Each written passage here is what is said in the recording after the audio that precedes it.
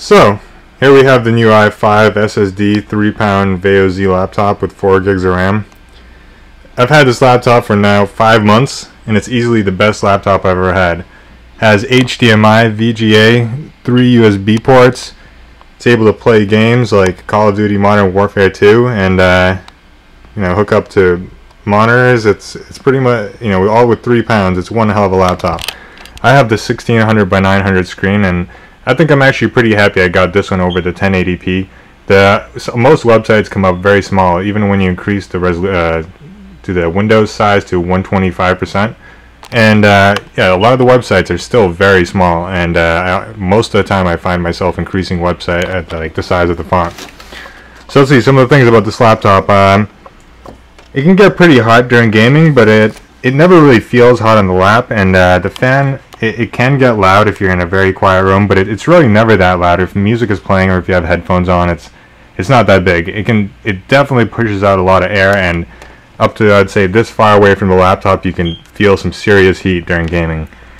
Other things, see, the keyboard is great. It has, I found one thing about the new Z is that the touchpad is smaller, and I don't like this so much. Another poor thing is the volume is now at the front.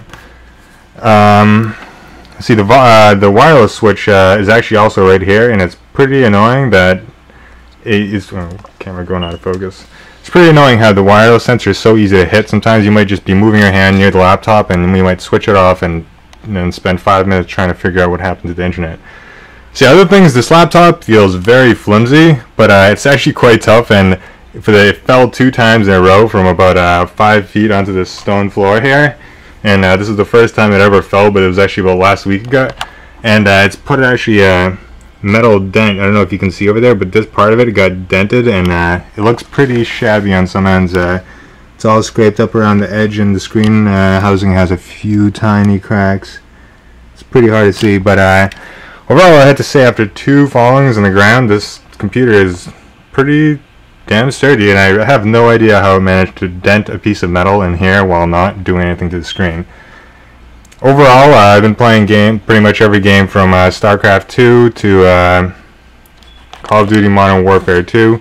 I have some other videos posted of games being played, but this laptop handles everything. It handles StarCraft 2 being open with Visual Studio, 3D Studio Max, 3 browsers with 30 tabs in each one.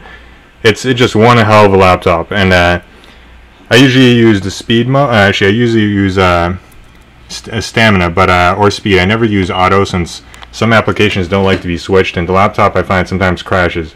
Also, sometimes in speed, the laptop, when you put it asleep, it crashes, and this usually only happens about once every 1 or 2 weeks. But and stamina does also, but once every 2 weeks, so it's a little better. But overall, the battery isn't as good as the old Z. It's around 4 hours, I would say. 4 hours. Like, you can get 4.5, but it's really not realistic. Also, it's great because you can have a second hard drive. I have a second hard drive, a 320 SATA hard drive in this laptop. All you need to do is get the standard ThinkPad T400 caddy for the DVD drive, and all you just put in a hard drive and put it right in. And since the entire top of this laptop is metal, it's extremely easy to take apart. Literally just take off the screws and it comes off. Alright, that's the review.